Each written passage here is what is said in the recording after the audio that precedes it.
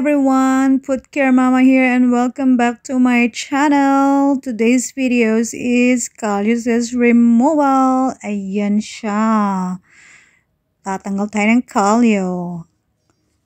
First, syempre, i-grinding po natin yung mga dead skins. So, hindi ko na siya kailangan gamitan ng blade, kuskusin. Kailangan lang natin siyang i-grinding, pakinisin, char.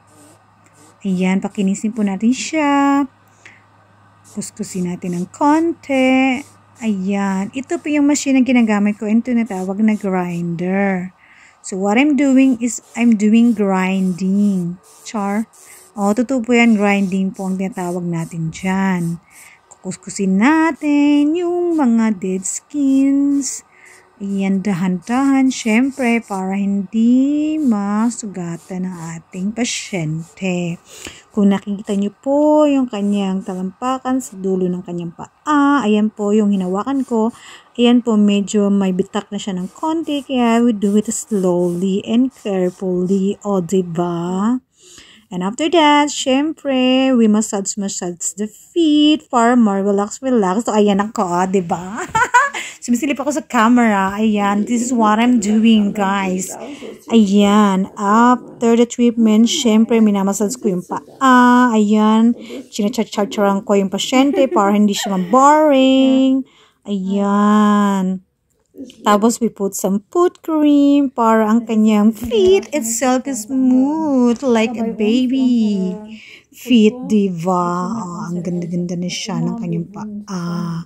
After I cut the nails, and I clean the nails, and I grinding the Callus, syempre, minamassage ko yung mga paa ng mga pasyente ko para na ma-relax sila. And at the same time, syempre, with chika-chika, you know naman, para hindi boring.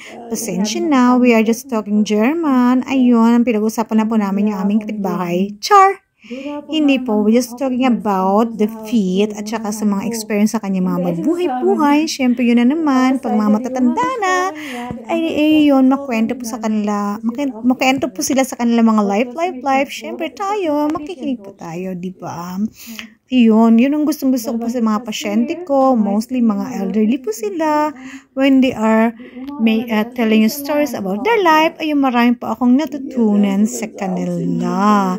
And then after that, some massage and foot cream. Ayan, we're gonna put some nail drops. Ito po yung tea tree oil na sinasabi ko po sa inyo. It's also the best for antifungal treatment. Ayan. At I use it also para ma-relax ang ating kukot, ang ating mga daliri. Ayan. Is also nagpapatibay ng kukot, mapatay ng mga bacteria dyan kung meron pa nakitirang bacteria sa ating paa. Ayan. And the food is look good. Ito na po siya. The final. Tadada!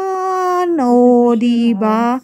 Santa Maria mozzarella, it's so silky and smoothie. Ayan, smoothie. Ano yan? Shake.